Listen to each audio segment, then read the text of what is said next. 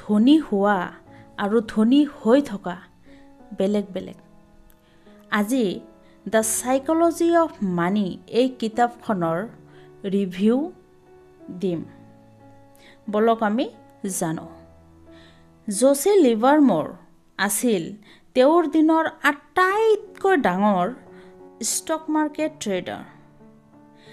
1877 চনত জন্মগ্ৰহণ কৰা তেওঁ বেছিভাগ মানুহৰ আগত এজন প্ৰফেশ্যনেল ট্ৰেডাৰ হিচাপে জনা গৈছিল।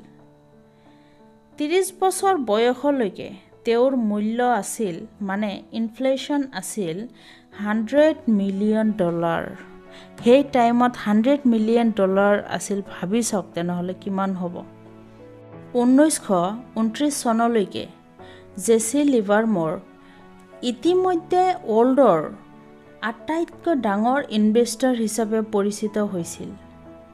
সেই বছৰৰ ষ্টক মাৰ্কেটৰ ভেলুৰ ফলত ক্ৰাছৰ সূচনা দিছিল তেওঁৱে, যিয়ে তেওঁৰ হিষ্ট্ৰীত শক্তিশালী কৰি তুলিছিল, উত্তৰাধিকাৰী হিচাপে শক্তিশালী কৰি তুলিছিল। 1929 চনৰ অক্টোবৰৰ এটা সপ্তাহত ষ্টক মাৰ্কেটৰ মূল্য 1/3তকৈও অধিক মূল্য ৱেভড হৈ যায়, যাৰ দিনবোৰৰ পিছত ব্লেক মনডে, ব্লেক টিউজডে আৰু ব্লেক থাৰ্ছডে বুলি নামকৰণ কৰা হয়।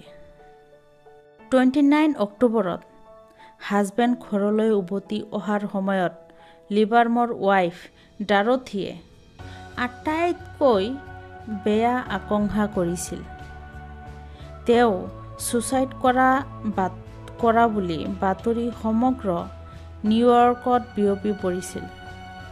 তাই আৰু তাইৰ ল'ৰা-ছোৱালীয়ে জেচিক দুৱাৰত কান্দি টিয়াৰ জনাইছিল। আনহাতে মাক ইমানে বিচলিত হৈ পৰিছিল যে তেওঁ আন এটা ৰুমত লুকাই আছিল, চিঞৰি চিঞৰি কান্দি আছিল। বায়'গ্ৰাফাৰ টম ৰবিনথনৰ মতে, জেচিয়ে কি কৈ আছে সেই কথা উপলব্ধি কৰাৰ আগতে সেই মুহূৰ্তমানৰ বাবে কনফিউজ হৈ থিয় দিছিল। তাৰ পিছত তেওঁ ফেমিলিৰ আগত এই খবৰটো দাঙি দিলে যে জিনিয়াছ ষ্টক মাৰ্কেটৰ হিয়াৰ ভাগ্য ভাল, তেওঁৰ বজাৰৰ শ্বৰ্ট হৈ গৈছিল, আমি নষ্ট হোৱা নাই। ডৰথিয়ে সুধিলে, ন' ডাৰ্লিং, মই মাত্ৰ মোৰ বেষ্ট এভাৰ ট্ৰেডিং ডে পালোঁ। আমি আছোঁ ফেবিলিয়াছলি ৰিচ আৰু আমি যি ভাল পাওঁ তাকে কৰিব পাৰোঁ, জেচি ছেইড। ডৰথিয়ে দৌৰি গৈ মাকৰ ওচৰলৈ গৈ নীৰৱে থাকিবলৈ ক'লে। দিনতে জেচিয়ে লিভাৰম'ৰ $3 বিলিয়নতকৈও অধিক টকা ইনকাম কৰিছিল সেইদিনা, যিদিনা ষ্টক মাৰ্কেট ক্ৰাছ হৈছিল আৰু সি যে প্ৰেডিক্ট কৰিছিল যে ক্ৰাছ হ'ব বুলি। ষ্টক মাৰ্কেটৰ ইতিহাসৰ অন্যতম বেয়া মাহৰ ভিতৰত বজাৰত তেওঁ পৃথিৱীৰ অন্যতম ধনী ব্যক্তি হিচাপে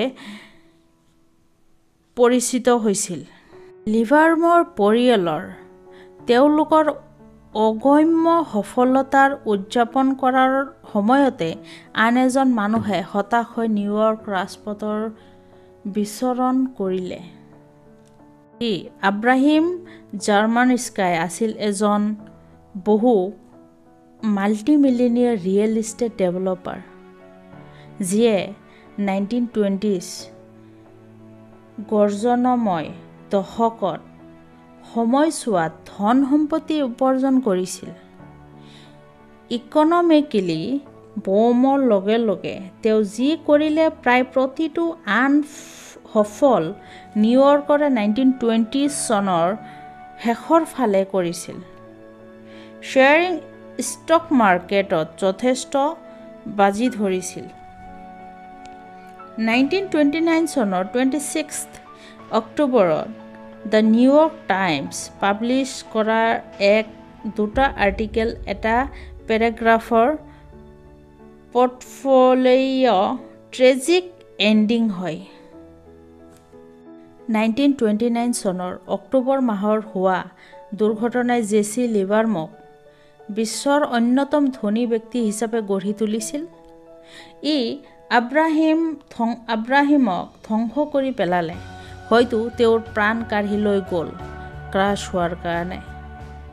কিন্তু 4 বছৰ ফাষ্ট ফৰৱাৰ্ড কৰি কাহিনীবোৰেও আকৌ বাট পাৰ হৈ যায়। 1929 চনৰ তেওঁৰ ব্ল'আউটৰ পিছত আত্মবিশ্বাসেৰে উফন্দি উঠা লিভাৰময়ে ডাঙৰ বাজি মাৰিলে। তেওঁ মূৰৰ বহুত ওপৰৰে গা কৰি পেলালে। বৃদ্ধি পোৱা পৰিমাণৰ ধনত আৰু শেষত শ্বেয়াৰ বজাৰৰ সকলো হেৰুৱাই পেলালে লিভাৰময়ে। ভাঙি লাজ পাই 1933 চনত দুদিনৰ বাবে নিৰুশেষ হয়। তেওঁৰ পত্নীয়ে তেওঁক বিচাৰিবলৈ ৰাওনা হয়। 1933 চনত দ্য নিউয়ৰ্ক টাইমছে লিখিছিল যে 1100 park ৰেভিনিউৰ stock market operator জেছি L লিভাৰমৰ বিৰুদ্ধে হৈ আছে আৰু কালি বিয়লি 3 বজাৰ পৰা তেওঁৰ দেখা পোৱা নাই। তেওঁ উভতি আহিছিল, কিন্তু তেওঁৰ বাট ঠিক হৈ গ'ল। লিভাৰমৰ অৱশেষত ল'লে নিজৰ জীৱন। সি ছুচাইড কৰিলে, নিজৰ জীৱন লৈ ল'লে। সময় বেলেগ আছিল, কিন্তু লিভাৰমৰ এটা চৰিত্ৰৰ বৈশিষ্ট্য আছিল। তেওঁলোকক দুয়োজনেই ধনী হোৱাৰ অতি ভাল আছিল আৰু ধনী হৈ থকাৰ সমানে বেয়া আছিল। মানে ধনী হৈছিল, তাতকৈও বেছি ধনী হ'ব গৈছিল, যাৰ ফলত এনেকুৱা হৈছিল। যদিও ধনী আপুনি নিজৰ ওপৰত প্ৰয়োগ কৰা শব্দ নহয়, সেই পৰ্যবেক্ষণৰ পৰা পোৱা শিক্ষা সকলোৰে বাবে প্ৰযোজ্য। সকলো আয়ৰ স্তৰতে টকা পোৱাটো এটা কথা, ৰখাটো বেলেগ কথা। টকা ইনকাম কৰাটো বেলেগ কথা আৰু টকা ৰাখিবলৈ যিটো কেপাচিটি, এইটো বেলেগ কথা। যদি মই ধনৰ সফলতা এটা শব্দত সামৰণি ল'বলৈ হয়, তেন্তে সেয়া হ'ব জীৱন, লাইফ। বাস্তৱ জগতখনৰ জীয়াই থকাৰ মানসিকতা প্ৰয়োগ কৰিলে 3টা কথাৰ সগাল লোৱাৰ ওপৰত নিৰ্ভৰ কৰে। নম্বৰ 1, মই ডাঙৰ ৰিটাৰ্ণছ বিচাৰিবলৈ মই ফাইনেন্সিয়েলি আনব্ৰেকেবল হ'ব বিচাৰোঁ, আৰু যদি মই অবৈধ হওঁ তেন্তে মই আচলতে ভাবোঁ যে মই আটাইতকৈ ডাঙৰ ৰিটাৰ্ণ পাম, কাৰণ মই কম্পাউণ্ডিং আচৰিত কাম কৰিবলৈ যথেষ্ট সময় ধৰি হৈ থাকিব পাৰিম। মহৰ বজাৰৰ সময়ত নগদ ধন কোনেও ৰাখিব নিবিচাৰে। বহু ওপৰলৈ যোৱা সম্পত্তিৰ মালিক হ'ব বিচাৰে। আপুনি দেখাত আৰু অনুভৱ কৰিব ৰক্ষণশীল ধৰি ৰখা।